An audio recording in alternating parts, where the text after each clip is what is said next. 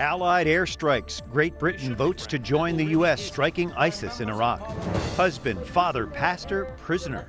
The story of Saeed Abedini heard directly from his wife. Path to sainthood. Opus Dei's Spanish bishop will now be called blessed. And frozen in time. Part of Ellis Island opens to the public for the first time in 60 years. Those stories and more on EWTN News Nightly for Friday, September 26th, 2014.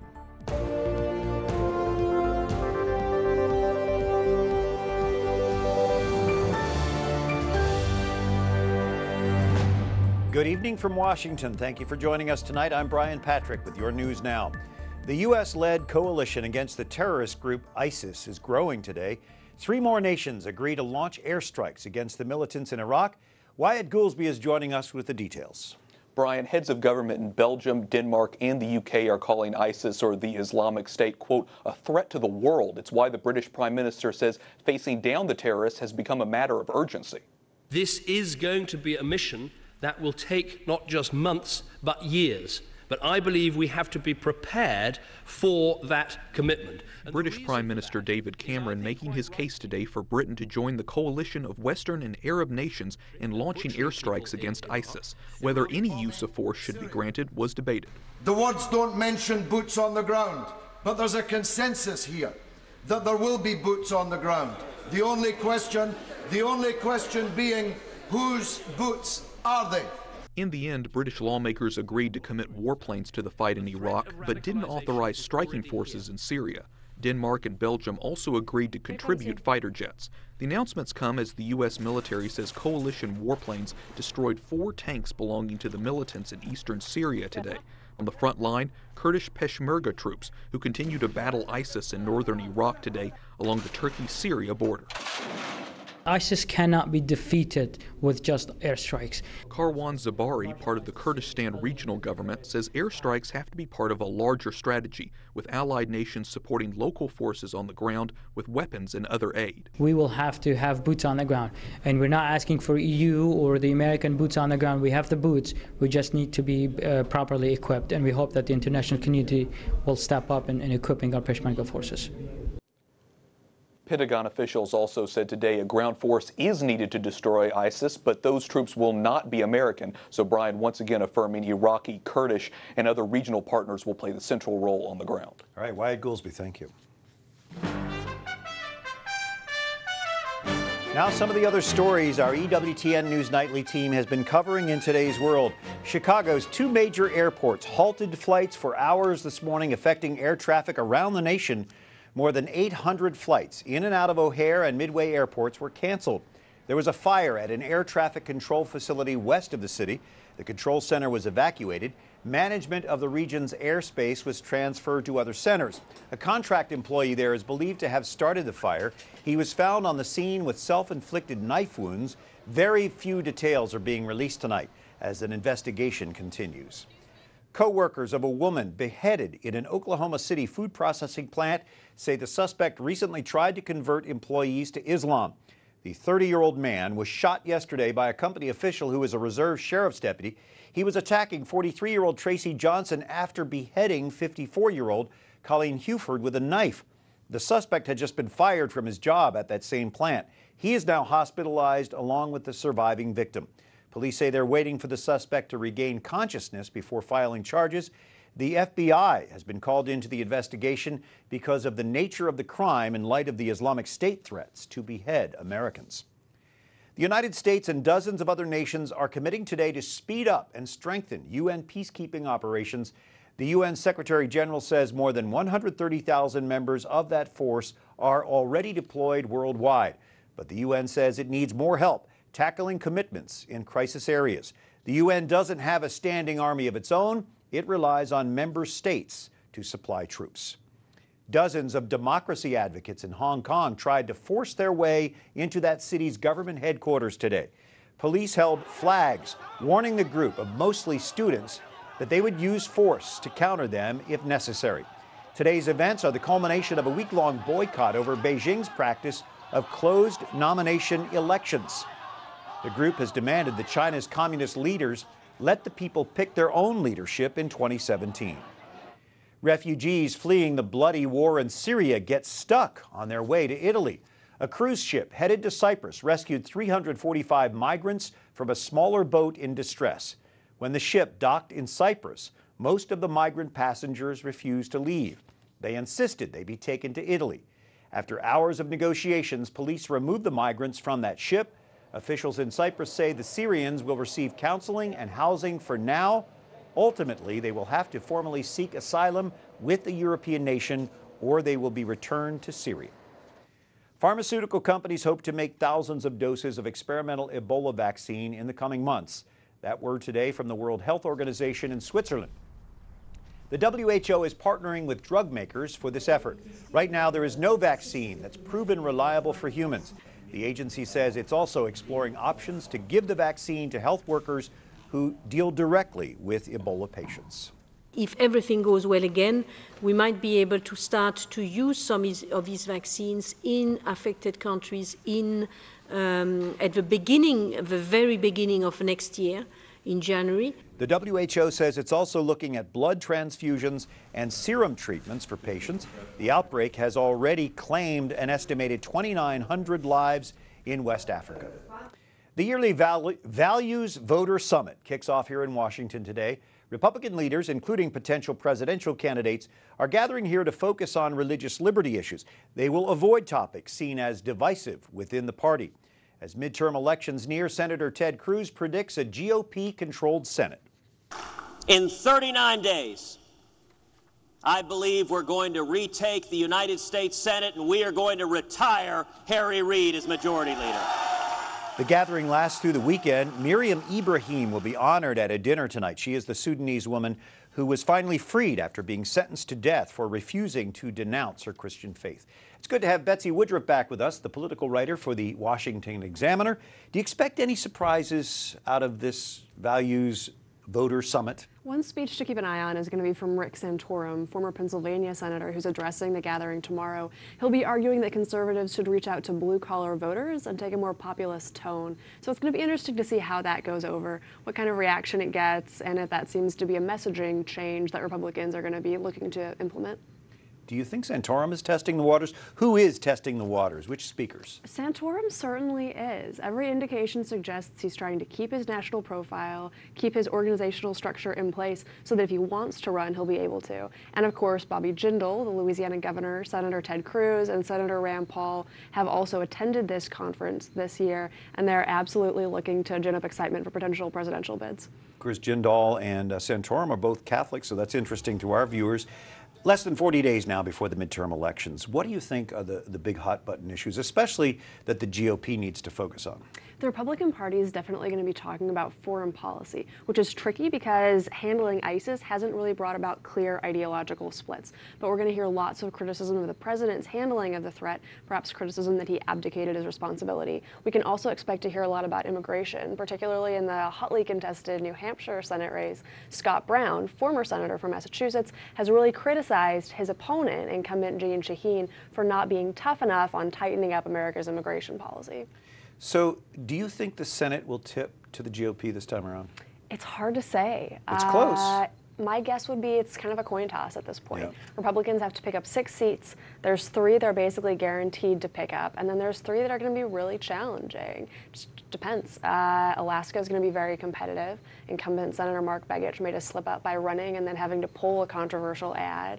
In Louisiana, we've got 2 Republican candidates that could split the vote, and in North Carolina, the Republican nominee, Tom Tillis, hasn't been as competitive as Republicans were hoping. So it's interesting. It's going to be a fun couple of weeks.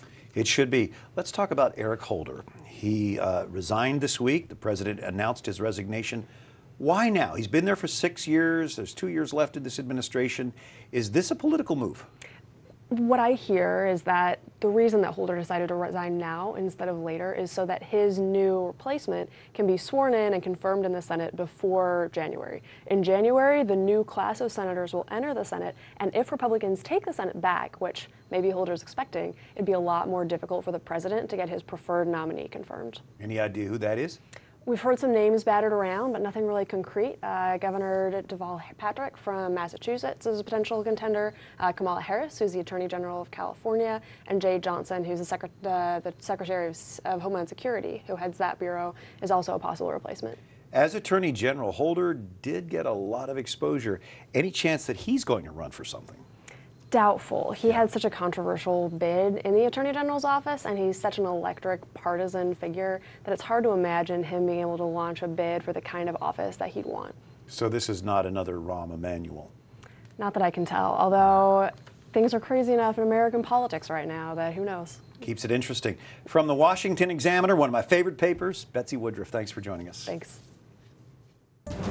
Coming up, Madrid hosts the beatification of Opus Dei Bishop Alvaro del Portillo this weekend.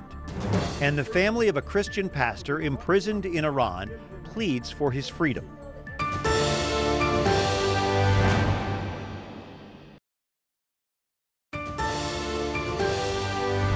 On Friday, the 26th of September, thanks for joining us for EWTN News Nightly. I'm Brian Patrick. Well, it was an end to an era for Yankees fans at Yankee Stadium last night in New York. Derek Jeter's last home game. He went out in style, finishing the game with a walk-off single. That helped New York beat Baltimore 6-5 while a packed stadium watched. The famed Yankee is ending a 20-season baseball career this year with almost 1,400 games in Yankee Stadium. Jeter plays just 3 more games as a designated hitter, or DH, in Boston this weekend. This weekend, it's official. Actor George Clooney is no longer America's most eligible bachelor. It's an international affair. He's marrying Beirut-born British national Amul Amouladine in Venice. Water taxis in the city are sporting AG on their boats. That's for Amal and George. Celebrity guests include Cindy Crawford and Matt Damon. They'll attend the Saturday ceremony. Italian newspapers are calling it the wedding of the year. It's Clooney's second and Alamadine's first. Bishop Alvaro del Portillo will be beatified tomorrow in Madrid, Spain. The church's designation blessed is just one step away from sainthood. Del Portillo was the Vatican-appointed bishop from 1975 to 1994 for members of Opus Dei, a worldwide Catholic movement. He worked alongside Opus Dei founder St. Jose Maria Escriva, who nicknamed Del Portillo Saxum, or Rock. He's also known for helping the poor, sick, and uneducated around the world. His successor at Opus Dei says Del Portillo's beatification is a sign to the world of everyday holiness. Universal Church is very important, the beatifications, because it's to show the one person, the normal person, offering everything, every details to our Lord. In Rome, celebrations are also underway. The public will be able to view Del Portillo's body for 4 days at the Opus Dei-run Basilica of St. Eugene. The weekend will be a proud celebration for Opus Dei members visiting and living in Rome.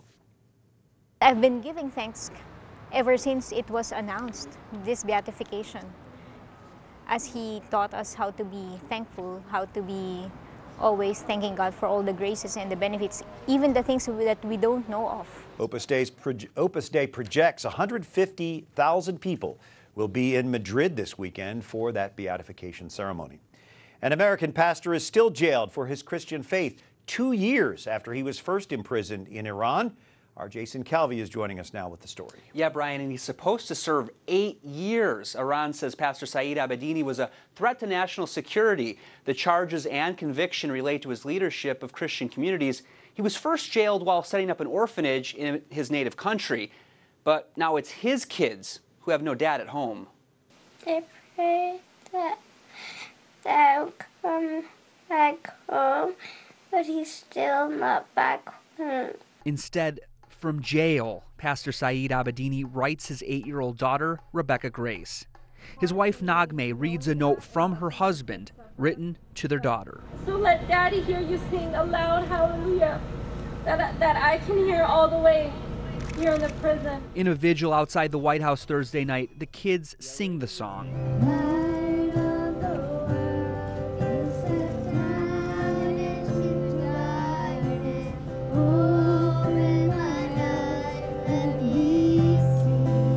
They're joined by other supporters to mark the second anniversary of Abedini's imprisonment.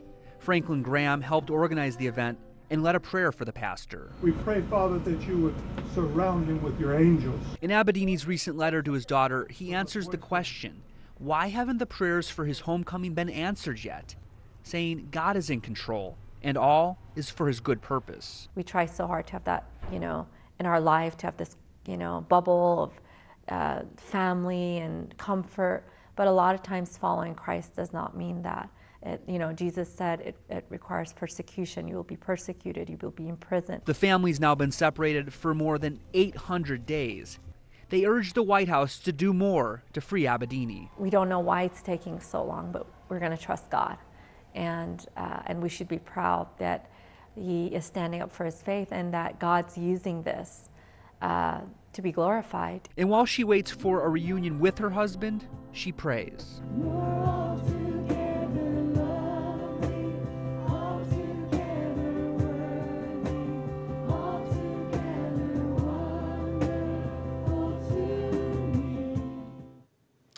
People are praying for the pastor today at more than 500 vigils around the world. That's according to the American Center for Law and Justice, which represents the Abedini family. CNN asked the Iranian president about the pastor and others in jail.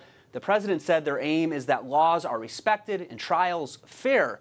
But a 2013 United Nations investigation just released this month found that Abedini was unjustly targeted for peacefully exercising his Christian faith. Brian?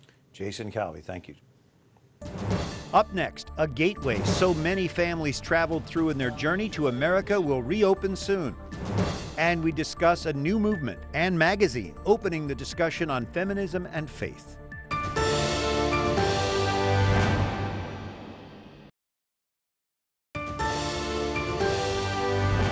We're so grateful you can join us for EWTN News Nightly on this Friday evening. I'm Brian Patrick. Well, another recall alert, this time some late model Fords, 2013, 2014 models. The automaker says about 850,000 cars are affected by the recall, mainly the C-Max Compact, the Ford Fusion, Escape, and Lincoln MKZ. The problem? A faulty control module that could short circuit. It would keep airbags and other safety devices from deploying properly. Ford said it's not aware of any accidents related to this problem. Dealers will replace the faulty part at no cost to vehicle owners.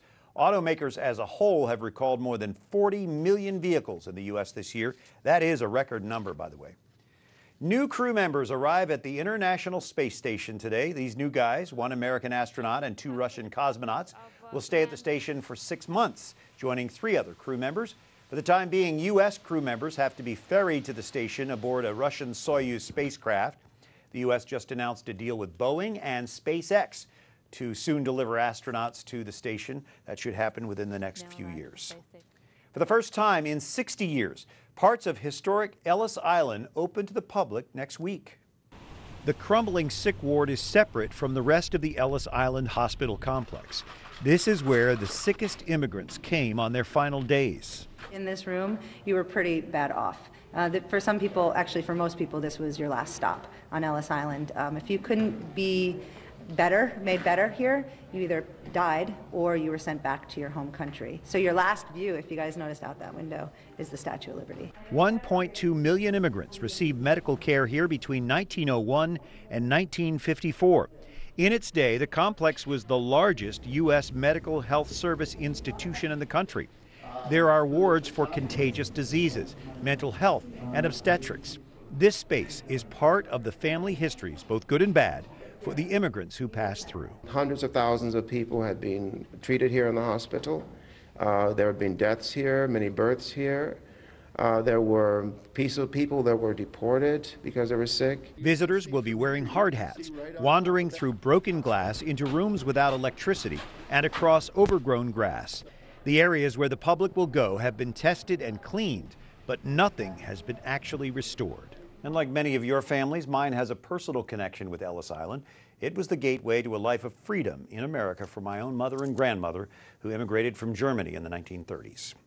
Well, a group of women from different faiths and backgrounds are launching a new web magazine together, altFem. The magazine seeks to open the discussion on feminism and faith. We're joined by the co-founders, Ashley McGuire and Asma Uddin. How did you come up with the project? Well, it all started about 5.5 years ago when I launched our first faith-specific web magazine, altMuslima, and it was just rooted in my experience growing up a Muslim female in America and dealing with a lot of questions related to gender, questions that were inspired by primarily the media portrayals of women in Islam, but also by questions of just what I was viewing within the community and understanding that a lot of people were struggling to kind of come to terms with how to be a devout Muslim and also negotiate with some of the trickier aspects of just living that faith. And how's that merged with the Catholic side here? Sure. So Asma and I met doing religious freedom work and found that we had so much in common when it came to the way our faith informed important decisions about being a woman in modern society. And so I launched altCatholica about 3 years ago, and then we decided to create an even bigger platform where women of all faiths could be involved who are dealing with many of the same issues. And how is feminism addressed in altFem different from the cultural view of it here in the United States? Well, I think a lot of the women, especially many of the women who were at our launch, have a similar experience where they feel like modern feminism doesn't speak for them fully, or there's something missing from the way feminism deals with women today, especially women of faith who I think so often feel like feminism is pitted against faith as if they're mutually exclusive, whereas many women find their faith to be a source of great empowerment and strength. Yeah, and on a wider picture, so many feel like Christians and Muslims are pitted against each other, that yet you're a Catholic, you're a Muslim. How has this partnership been going for you?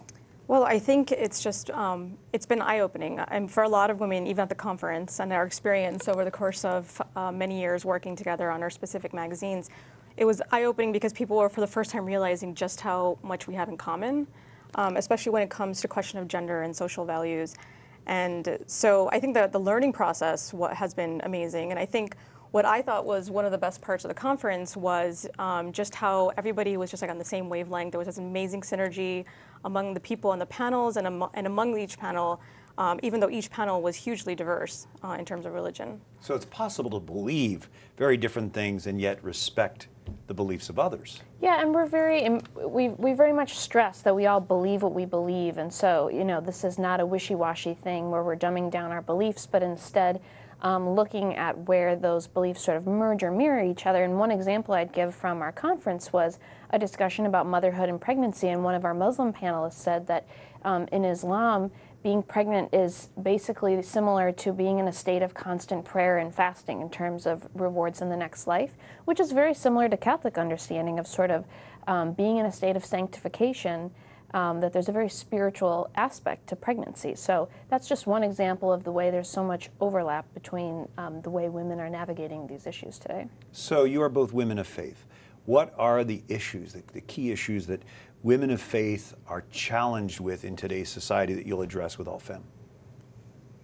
There's a number of issues. I think motherhood was one of the biggest. There's a lot of interest in what does it mean to be a mother in society today. And those conversations parallel the ones you're seeing in secular society, like work-life balance. I think dating and marriage are big topics. Just what is feminism? And then, you know, we're hoping to do more sort of events that hone in a little bit, like what does it mean to be a woman of faith who's not able, because of economic reasons, to stay home with her children. Right, this is a web-based magazine. What is the website? It is altfemmag.com. ALTFEMMAG, right? Yes, correct. altfemmag.com. Ashley McGuire and Asma Uddin, I'm sorry, thank you. We appreciate the perspective that you both gave us, and thanks for joining us. Thank you. And thank you for watching tonight and each night this week. Until Monday, like us on Facebook, follow us on Twitter, watch again anytime you like on EWTN's YouTube page. For all of us at EWTN News Nightly, I'm Brian Patrick.